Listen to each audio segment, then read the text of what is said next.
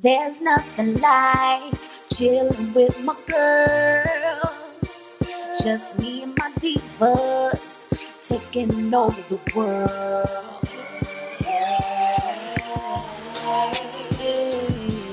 Divas. Hey, divas. Let me tell you now,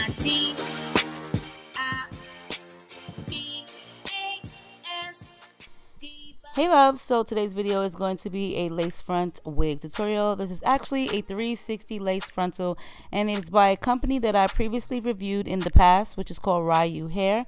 But this one, this is a 22-inch virgin Malaysian body wave, and prior to the video I've already went ahead and bleached the knots in the unit.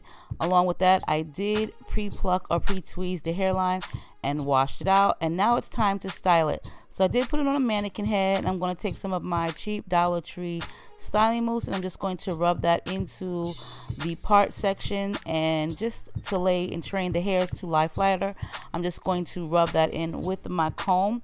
You just want to make sure that you are rubbing it really well. It doesn't have to be saturated, it doesn't have to be soaking wet. You just want to rub in enough styling mousse, or you can also use setting lotion, so that way you can train the hair to go in the direction that you want your part to lie flat. I also will take my hot comb, which will also help train the hair, and will also lay it much flush to your own head, so that way it looks as natural as possible. You also want to do the hairline as well. You can either do this on a mannequin head, or if you have the patience, you can do it on yourself. I find like using a mannequin head makes life so much easier, and it just makes the timing go by a lot quicker. I think styling any wig on a mannequin head is a lot easier than styling it on yourself, especially with time wise. So as I stated, I did work with this company before, and their units are really affordable. You can get just about any origin of hair, such as Brazilian, Malaysian, Peruvian, yaki or kinky. You can get just about any kind of origin and texture. This wig is 22 inches in length, and it's 150% density body wave, virgin Malaysian, and it is $155. So of course somebody came through, which was my grandson. He came to see what I was doing, because you know he's a little nosy. So we just going to chat with him a minute while I go ahead and get this wig prepared. So I do put styling mousse onto the actual wig itself, and that will help tame any type of flyaways or frizziness, and it'll also allow the curls to hold a lot better when you are using the curling iron. So of course I had to give me a little bit of kisses in there, and I guess he really didn't think so, because he did wipe them off, and we're gonna act like we didn't even see that for the video. And he gonna have to leave now, because there was no way that you gonna come up in my room, give me a kiss, and then wipe it off. Yes, goodbye, Tinky. So I'm gonna take my barrel comb, or curl, excuse me, my barrel wand, and I'm gonna wrap the hair around, and I'm also going to use some clips just to hold it so it'll cool off and the curl will stay. So you want to take your hair and just twist your hair around. So as you're wrapping it around, you want to also twist the hair around, as you see me doing. So it kind of gives it like a wave texture versus just a straight curl pattern. So you just take it, twirl it around, and wrap it, you know, so kind of like you're twisting your wrist as you're wrapping the hair around. If you need to show you in a really slow motion video, then by all means I'll definitely do that. But I think it's really easy. This will give you like beach wave effects. It can also give you very loose waves. It all depends on what the size barrel that you're using, and also how much hair you're putting on the barrel as well. So to hold my curls, I do love to use the Aussie Instant Freeze curling spray in the aerosol can, because it does do really well. Of course I do love Pump It Up, but I only really use Pump It Up the most for installing my wigs. So I'm going to do the other side, and I'm definitely going to do it off camera, because you guys already know the gist of this.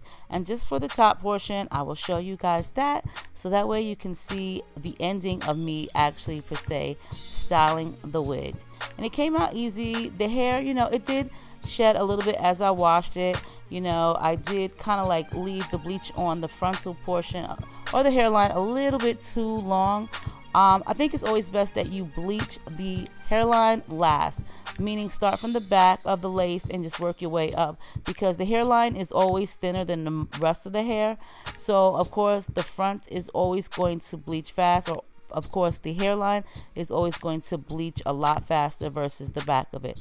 So just keep that in mind. So what I'm going to do here is I'm going to use some of this, I think it's Dark and Lovely, or I can't remember, but I'll definitely link it below. And this is just an actual hair dye. It's a permanent hair dye. I just take a little mascara wand and touch up the edges, so that way you don't see any type of brassy tones in the unit. It wasn't a lot, but you know, I just wanted to make it look perfect, so I went ahead and did that. So now it's time for the wig install. So of course this video is pre-recorded from like the beginning of November or the ends of October. So I did record this video quite a while, way before my surgery. So I will be back really soon, you guys. I just wanted to get these videos posted out, and I just wanted to recover a little bit longer. So as you guys see, it is a 360. There are combs in the unit and an adjustable strap. And I'm just going to take a little bit of my hair out right here. Along with that, my sideburns. I don't really do like those stiff baby hairs too much anymore, because I just feel like, you know, wispy hairs are a little bit more natural versus a lot of the pasted baby hairs. I mean, I do like the pasted baby hairs too, don't get me wrong, but you know, for certain styles, it's okay.